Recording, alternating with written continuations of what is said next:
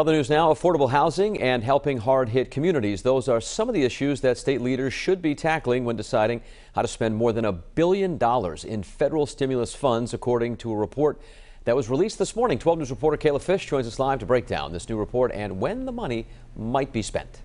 Well, the Rhode Island Foundation convened a panel back in April to come up with recommendations for exactly how to spend $1.1 billion in federal funds from the American Rescue Plan.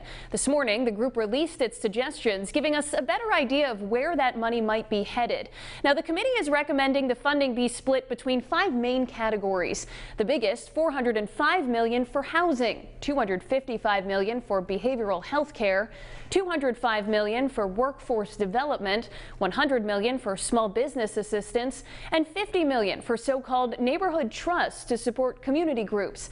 They're also suggesting $50 million be used for immediate relief, and if you add that all up, it leaves about $66 million of the federal windfall unallocated.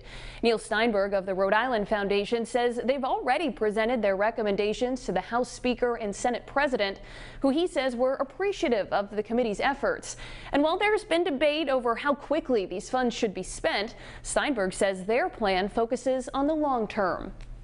So that debate over the short term will probably continue. It's probably a reasonable debate, but we're really focused on the long term. And actually, I think we should all be proud that we are collectively taking the time to study it, make a good long-term plan. And again, can't emphasize enough, building the capacity to actually be able to use these immense amount of dollars.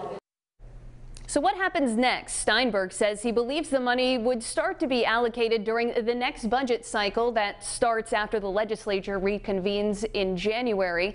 Now, the money needs to be allocated by the end of 2024 and spent by the end of 2026. Now, in the meantime, my colleague Ted Nisi has a much more detailed breakdown of these recommendations. You can find that right now on our website, WPRI.com.